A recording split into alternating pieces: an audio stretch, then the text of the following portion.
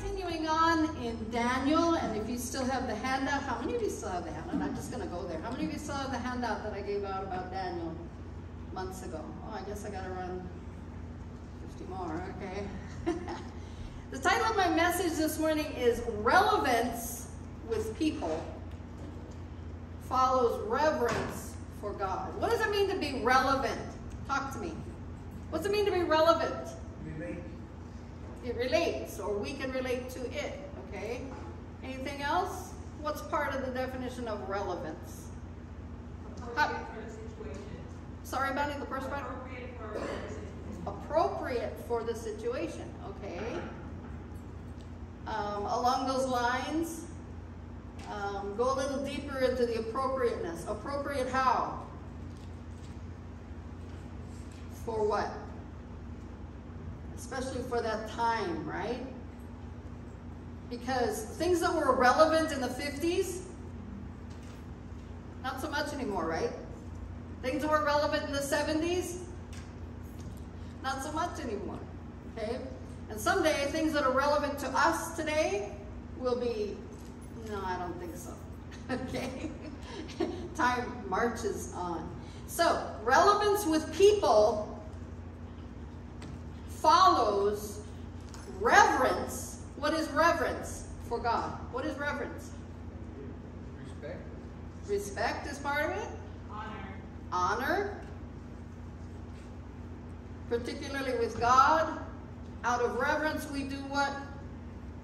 Worship. Worship Him. Live for Him.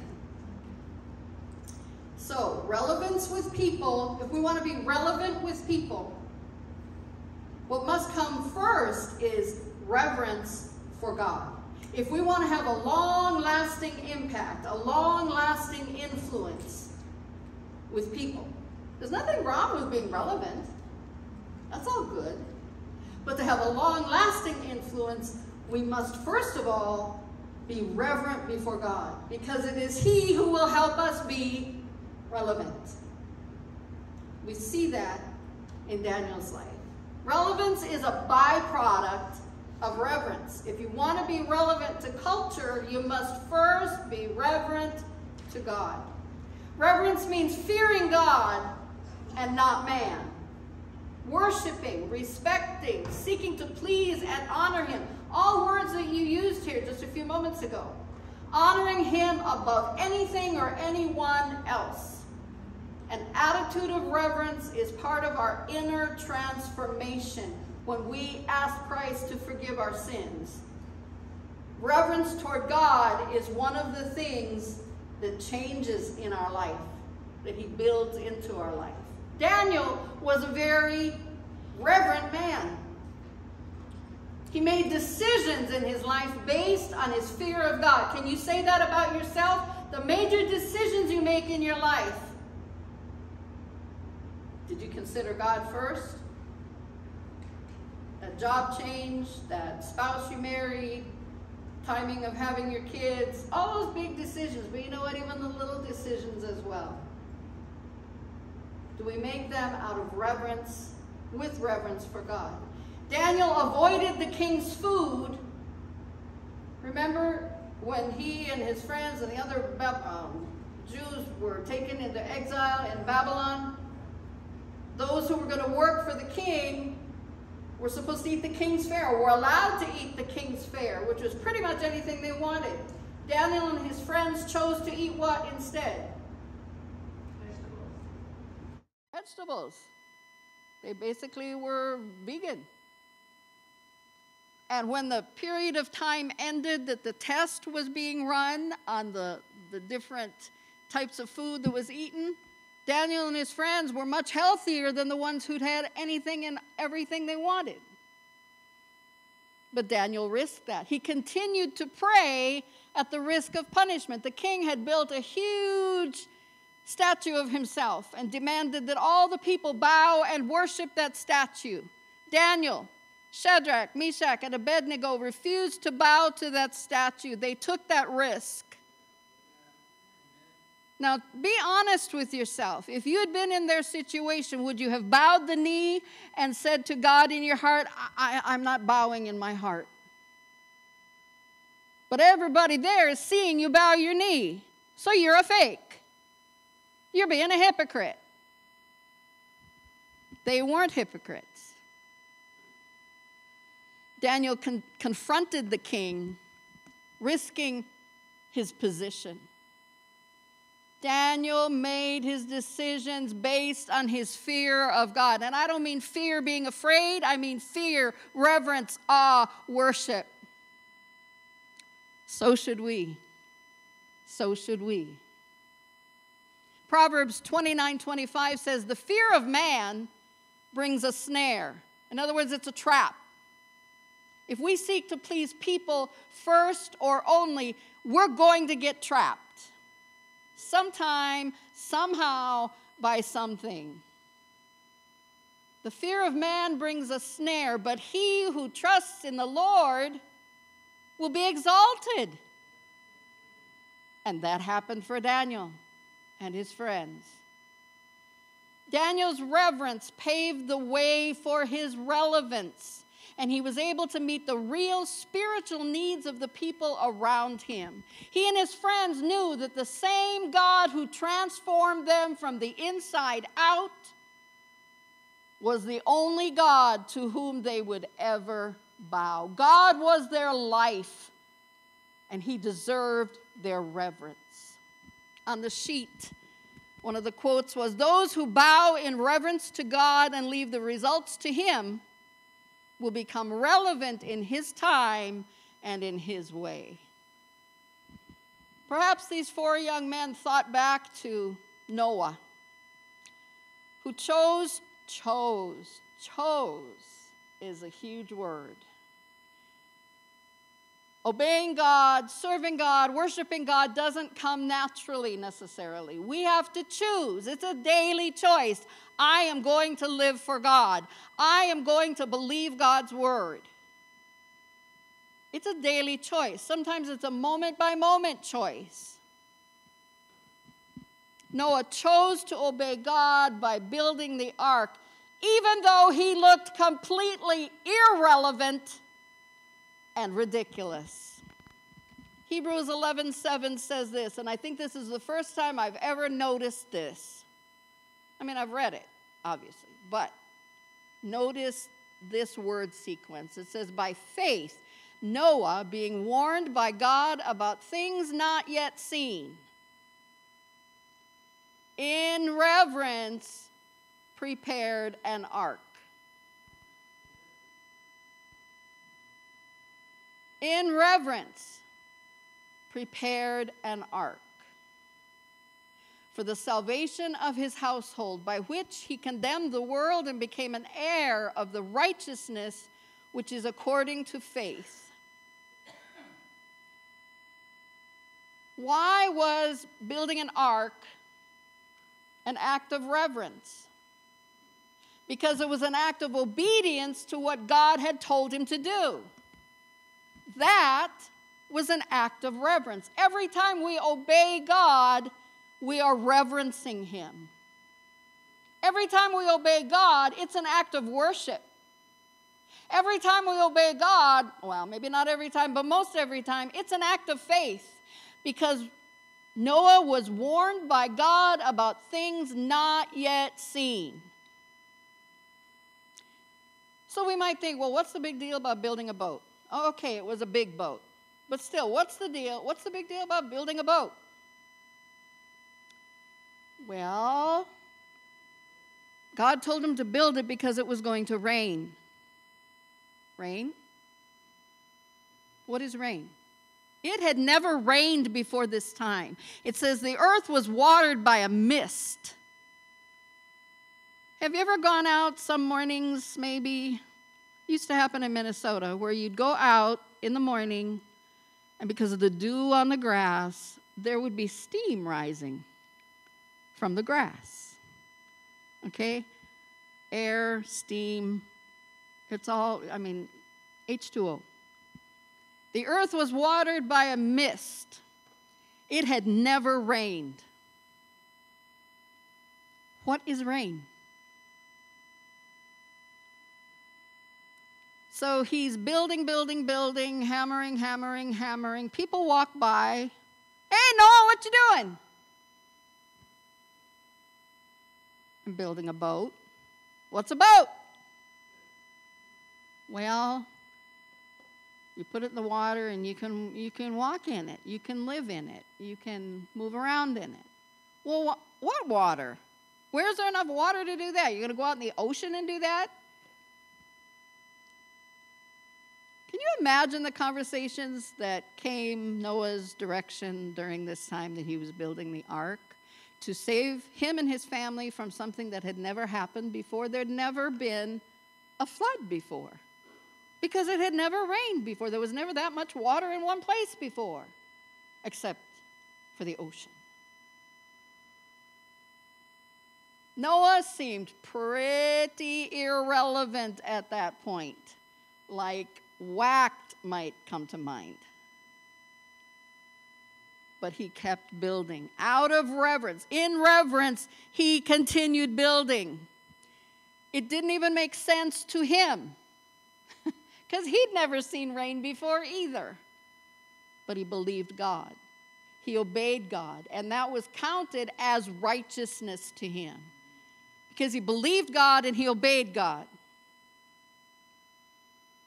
When we do that, when we believe God, when we take him at his word and we obey him, it's an act of reverence on our part as well. Even if it doesn't make sense to people around us, even if people ridicule us, even if people reject us, and it doesn't make sense even to us, it is reverence when we obey God. And it pleases God. If Noah had focused on being relevant to his culture, then he never would have built the boat. Why? Because when your goal is relevance, you focus more on strategy, doing what makes sense. Did it make sense to build a boat that was a few football fields big? We're not talking a canoe. We're talking one that at least 2 elephants can ride on, okay? Because God later called him to bring in 2 of every creature. Now, I'm not sure why he brought geckos. I'm not sure why he brought spiders, but he did. Okay? Except the geckos will eat the spiders, right? Can you imagine? After a little while, I'm sure Noah was going, did I want to be a zookeeper?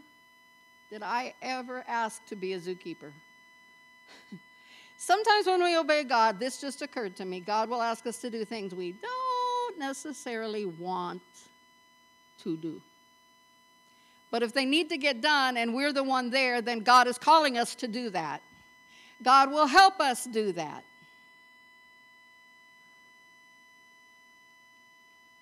If he'd focused on being relevant, he wouldn't have built the boat. Because if relevance is our goal, we'll focus more on strategy, doing what makes sense, than on the Spirit, doing what God commands. Noah could easily have gotten distracted from doing what God had told him to do. If nothing else, listening to the people around him, listening to them discourage him instead of encourage him, make fun of him instead of praising him, thanking him. On our sheet, one of the quotes is, Christians should focus on the Spirit, capital S, doing what pleases God before they focus on strategy, doing what makes sense to man.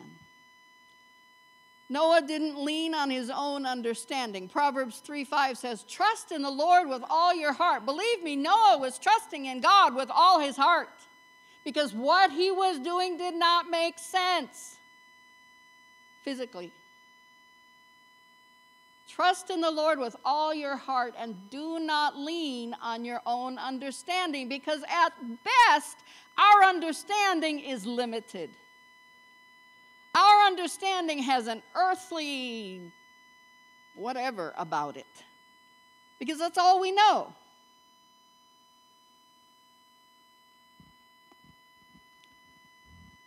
But let me ask you this. When that first drop of rain fell, don't you think Noah was the most relevant man on the planet?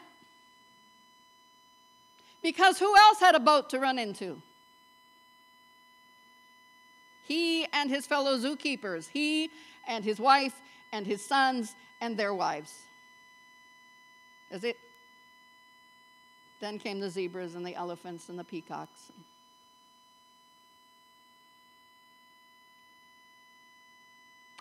As I was preparing this message, I heard somebody else talk about, and I was reminded of the sons of Issachar. Issachar was the 9th son of Jacob. How many did Jacob have? 12. This is number 9. First Chronicles chapter 12 talks about the sons of Issachar. And what was outstanding about them, it says that they understood the times with knowledge of what Israel should do. Church, if there was ever a time for God's people to be like the sons of Issachar and know what in the world is going on, it is now, and it is us. Church, stay relevant with the news. And may I add, not just any news, because some of it is whacked. Some of it is downright false. Don't be duped.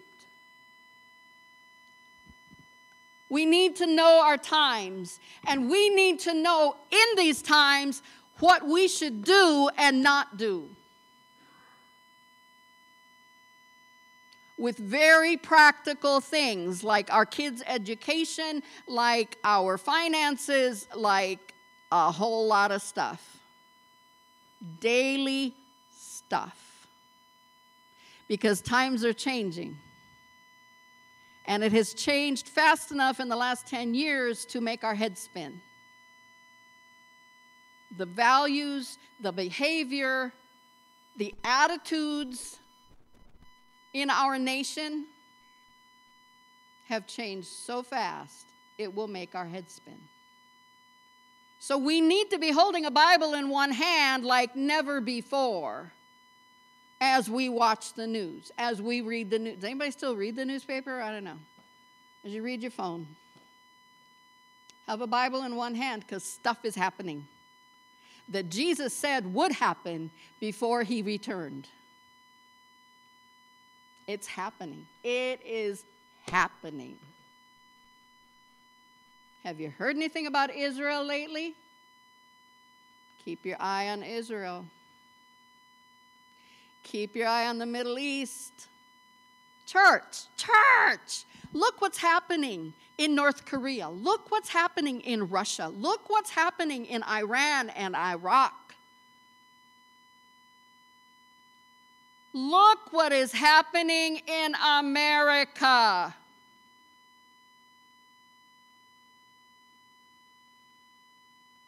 This is being recorded, so I will be careful. But have you heard the words lately, the worst president in the entire history of America? I didn't make that up.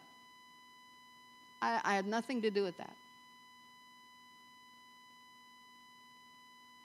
It's hard to watch. But church, we must know our times like the sons of Issachar.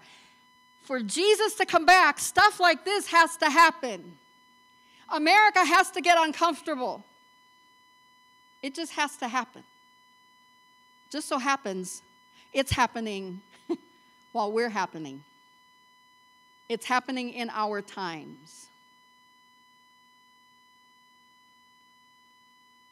Know the times and the seasons. Listen to what Jesus said would happen before he returns. Because some of it's happening right now.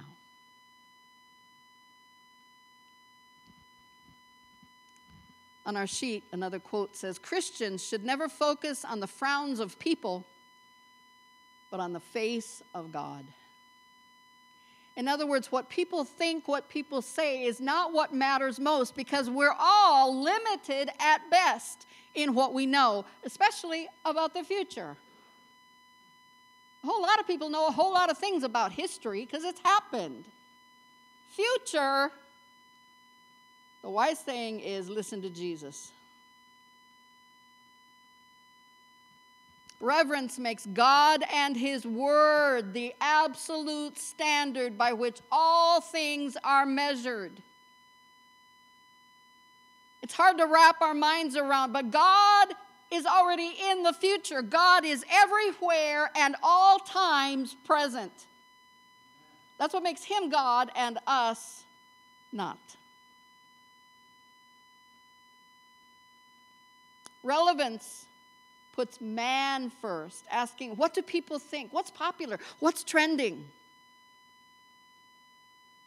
Choosing relevance first is rooted in the fear of man. Reverence, however, considers God first, asking, what does God think? What pleases God? How would He have me act? We need to ask some questions if we want to live faithfully. Just a couple weeks ago, we talked about having a Christian worldview, seeing the world as God sees it, seeing it according to His Word, seeing it according to His timetable. When the prevailing cultural worldview is opposed to God and His Word, which, by the way, America's is, the truly reverent Christian has to ask these questions. What does the Bible say? Am I going to believe what the Bible says? Will I apply what the Bible says to my life and culture? What does it say? Do I believe it? And am I going to live it? Those are the decisions we need to make. So according to this, let me ask a question. Should the church water down the gospel to make it more appealing or less offensive in order to win people to Christ? When someone goes to court and is going to give a testimony, do they lay their hand on the Bible, raise the other, and say, I swear to tell the truth as much as I can remember it and if I feel like it? No! I promise to tell the truth, the whole truth, and nothing but the truth. So in our lives, are we willing to say, God, I believe your word, all your word, and only your word, and I'm going to live my life according to it? Not only when I feel like it, because it's not always comfortable to live according to God's word, because sometimes, like Donna was saying when she was over here by herself, sometimes we swim alone. But God is with us. Many churches have swept reverence for God under the rug in order to make the gospel attractive and relevant. Many churches spend more time and money on packaging the gospel than presenting the power of it. In other words, are we all about beautifying our buildings and we send only a little bit small kind to missions? Where are our priorities? We should do as Daniel did. Lovingly deliver God's message of truth. That is reverence. Letting relevance come or go as God sees fit. A quote on our sheet says, the same boiling water that hardens the egg softens the carrot. I usually say it, the same sun that softens butter hardens concrete. Don't focus on the temperature of the water, but focus on the substance of what's in the water. What are we made of? Does God's presence, does God's word soften our hearts, or do we allow it to harden our hearts? It depends on what we're made of, not God or his word. We brought Noah onto the scene with Daniel today. Let's look at Lot. He was the nephew of Abraham. Both Daniel and Lot were moved into positions of importance and influence in their respective sinful cities. Lot failed to influence his city positively. He tried to appease the pagans by offering his daughters to a sexually aggressive mob. What kind of father does that?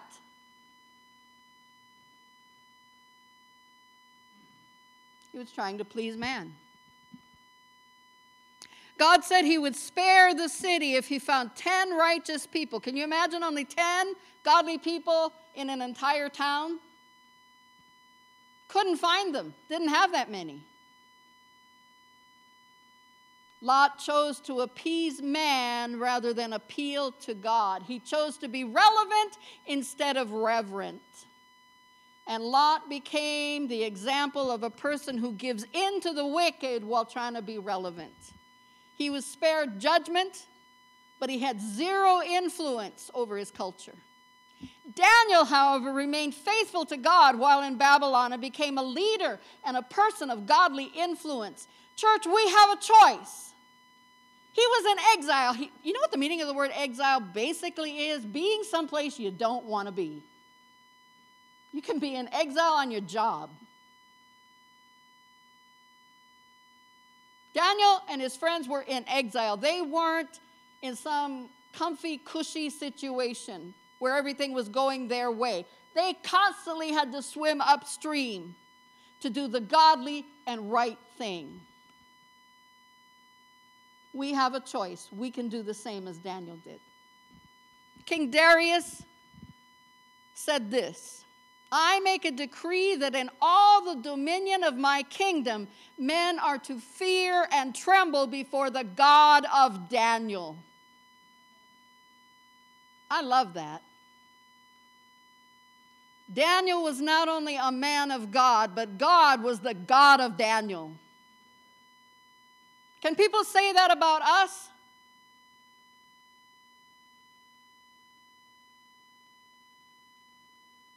Oh, that's the God of Zenaida.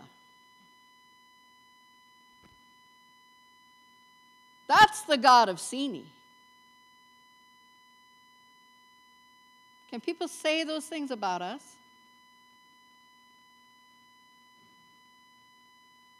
From our sheet, a position of influence with man will never compare with the pathway to inheritance with God. God has called us.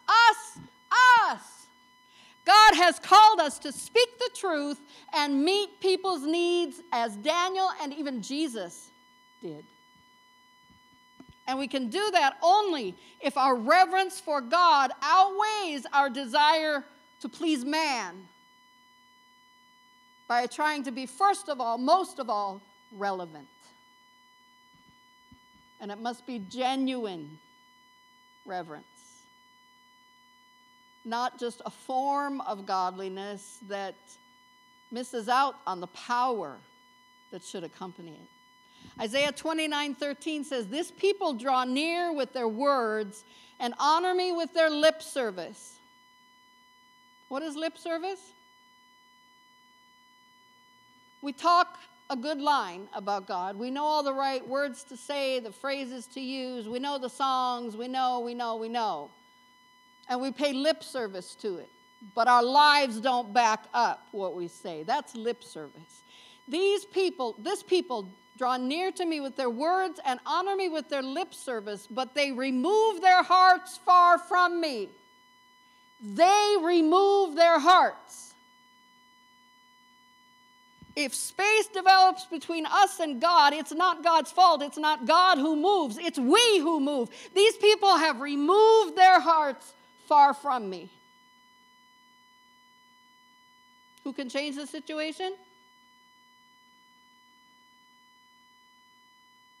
We do by closing the gap, by drawing near to God again. They remove their hearts far from me, and their reverence for me consists of tradition learned by rote. There's nothing wrong with tradition. How many of you have Christmas traditions, something you do every year? Nobody. Of course, that's one of the things that makes Christmas special. We get that warm, fuzzy feeling, even if it's 85 degrees, you know, it's a different kind of thing than when you're in the snow and the cold. There's nothing wrong with tradition until we get so stuck in it,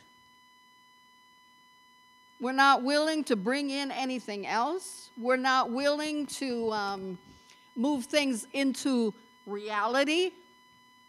Instead of just imagining it, it becomes reality for us. It's okay to have traditions, even in our worship. It's okay. As long as we don't get so mired into those traditions, we miss the speaking of the Holy Spirit to our hearts. Because we're so busy doing our thing, we don't allow time for God to do His thing in our hearts and among us.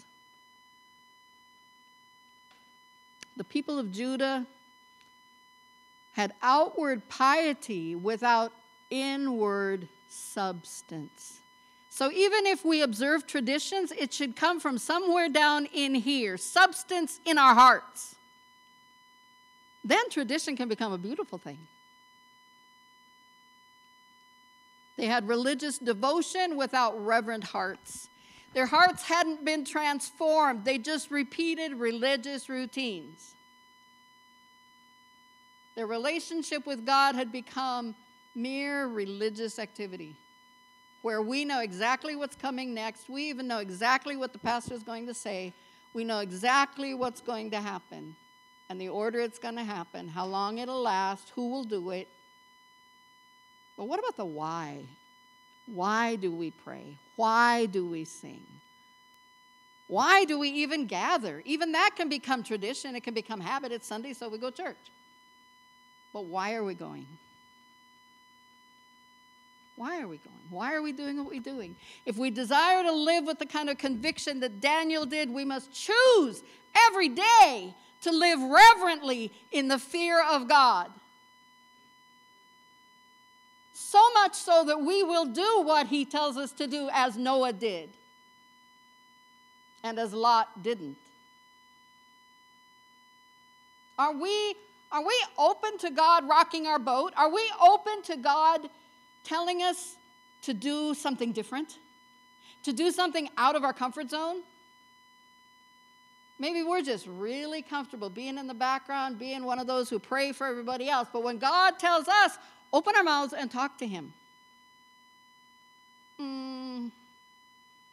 Here am I, Lord. Send Bonnie. Right?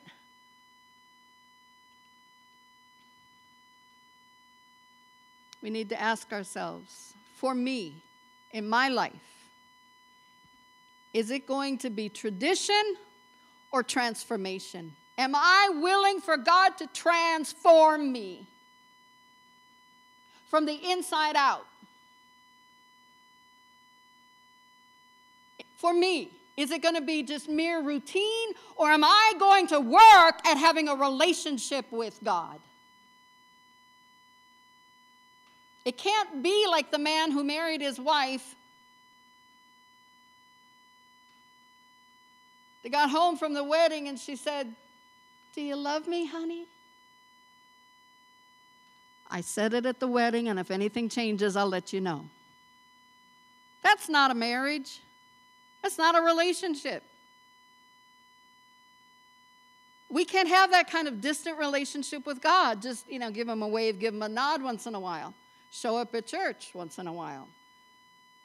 Do something else once in a while. Relationship takes consistency. It takes work.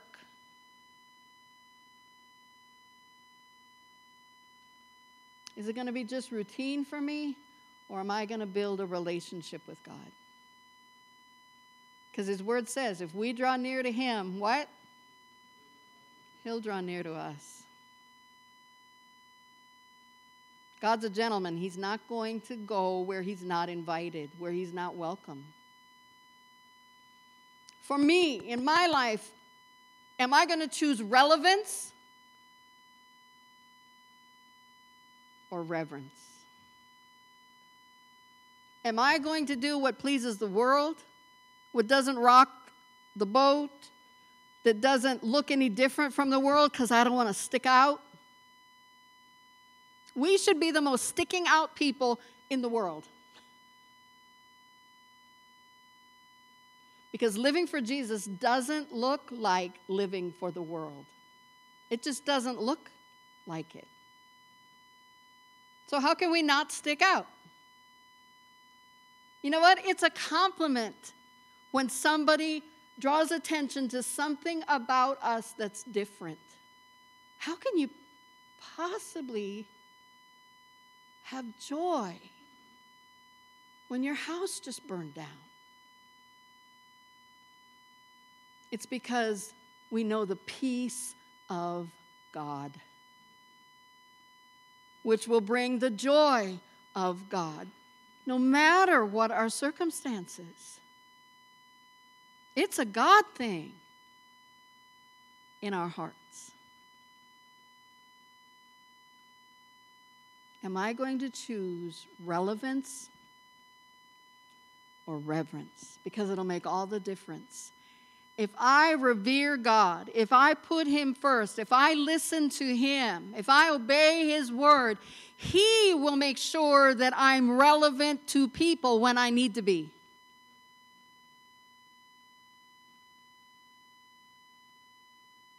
Is that what I'm going to choose?